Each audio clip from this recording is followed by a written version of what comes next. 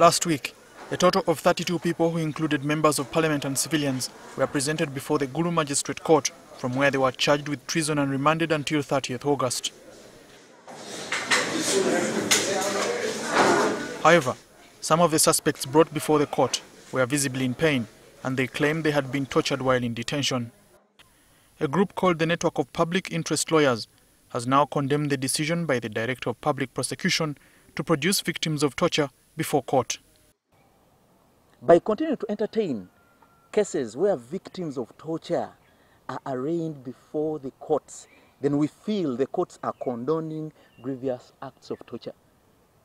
Why would the court proceed to hear a matter where a suspect is glaringly beaten up? Why would the DPP go ahead to arraign somebody in court, somebody that is blistering, somebody who has festering wounds? The Director of Public Prosecution declined to respond to the lawyers' allegations, but Solomon Muita, the spokesperson for the judiciary, said the matter had already been raised and it had been taken into consideration on the day the suspects appeared in court. The lawyer, one of the defense lawyers, I think, raised the issue of their condition.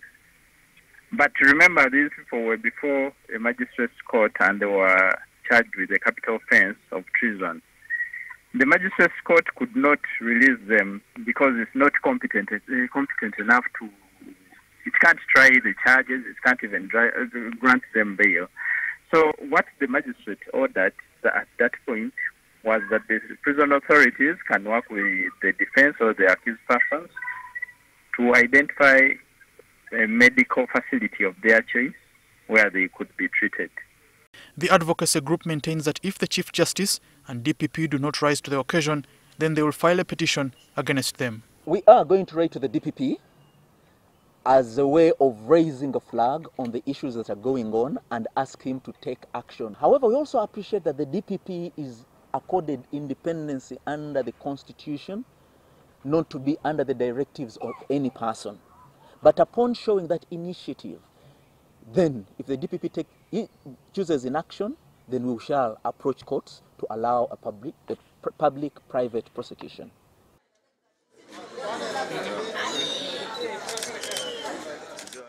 The judiciary and the DPP were asked to exercise independence and become accountable when injustice prevails. Andrew Nitwe, NTV, Kampala.